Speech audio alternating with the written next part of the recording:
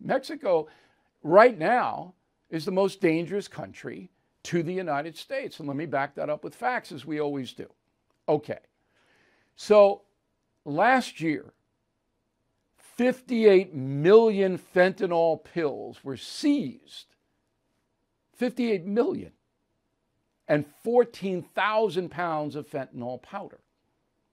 More than 100,000 Americans died from drug overdoses, many of that fentanyl. And I think the number is closer to 250,000. So a lot of these people who die, their autopsies, they don't even autopsy them. Okay, so they don't even know.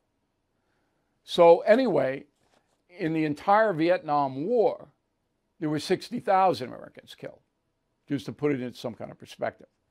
4,000 pounds of heroin, 444,000 pounds of cocaine, 656 pounds of drugs in general seized coming across the Mexican border. This is insane.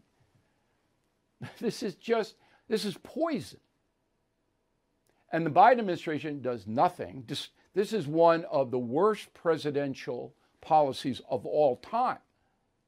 Biden ignoring the border, allowing millions of migrants and millions of pounds of narcotics to come in here.